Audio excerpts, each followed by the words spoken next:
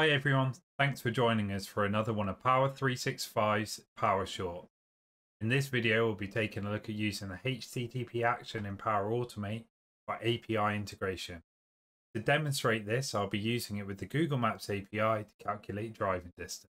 Right, so I'm going to swing straight into a demo. All I've done so far is set up a Power Automate flow and initialize a variable called API.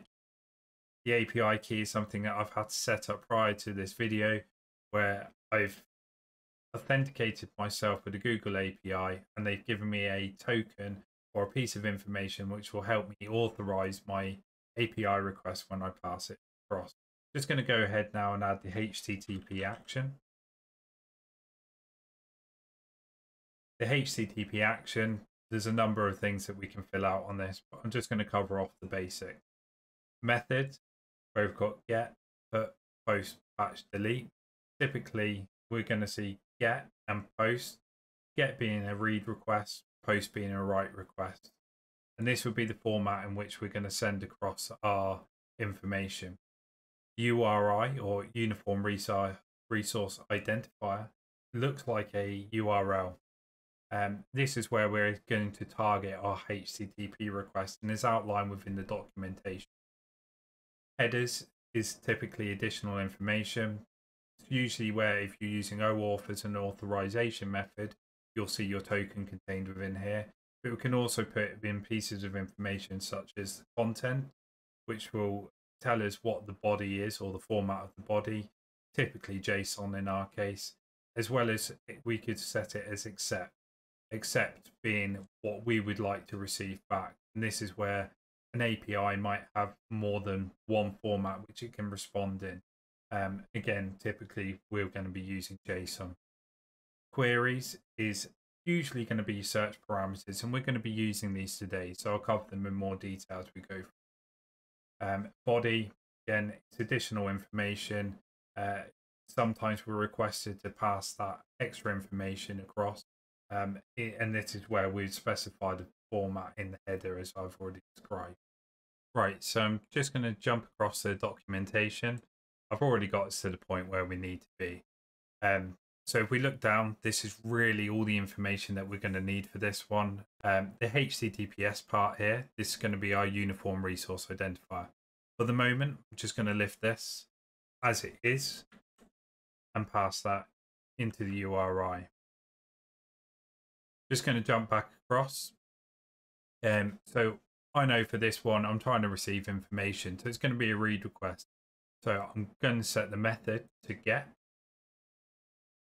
And then going back to the documentation again, we can see that really as a minimum, what we need to be passing across is the destination, the origin, the unit, and the key. The key being the piece of information that I've already set up. So I can tell from the question mark here that these are actually all going to be queries in this case. Means the API will be visible in the URL. So it's something to be mindful of. It's also why I set it up in a variable from the start, just so it's hidden from everyone for the time being. But I'm just going to lift each one of these out and put it in as a query. I'm going to start with a destination. And then I'm just going to place a value. So you can go with London for this. I'm going to go with origins. Obviously, it's going to be where we start from. I'm going to set this as Essex. Unit being imperial. So I'm going to keep that as it is, just so we get it back in mileage.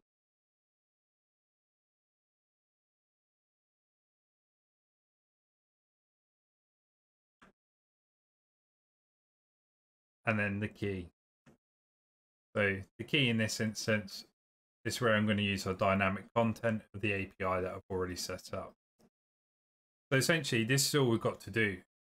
We're just going to follow the documentation that we've been given. It's going to outline us everything that we need, and we're just going to place it in and fill it out. The hardest thing a lot of the time is just identifying things need to be. Usually it will specify it quite well. It's just fortunate in this case, I know, because I can see the question mark and the way it's built up, it's like a search parameter. So it's going to be a query that we need to pass. Right, so that's pretty much all the information that we're going to need on here for what we need to do today. I know it defaults for the method of transport to driving in this instance, but I will show you quickly how you can find out some of these additional parameters you can use. So if we go across the documentation, we've got the distance matrix request and response. So as you go through here, you can see a variety of other aspects or other parameters that we can pass across, such as things to avoid, tolls, for instance, if we don't want to pay tolls. Departure time, we can set a departure time, but it needs to be in the future. That's something to note. And mode, so as you can see here, driving default, but there are a few other things. Essentially anything that you can do in the Google Maps app as you would normally use it, you can do within the API. So I'm just going to pop back across now onto my Power Automate flow. Just going to save what we've got, and we're in a position now we can just send this across and hopefully get a response back. So I'm just going to do a manual test, and fingers crossed it's going to work. Brilliant. So as you can see here, we've got status code 200 back, which means our request was successful. We can now go and lift the raw outputs where you can see the distance here. It's 32.9 miles with a duration for an hour. So that's great. We've got some information back.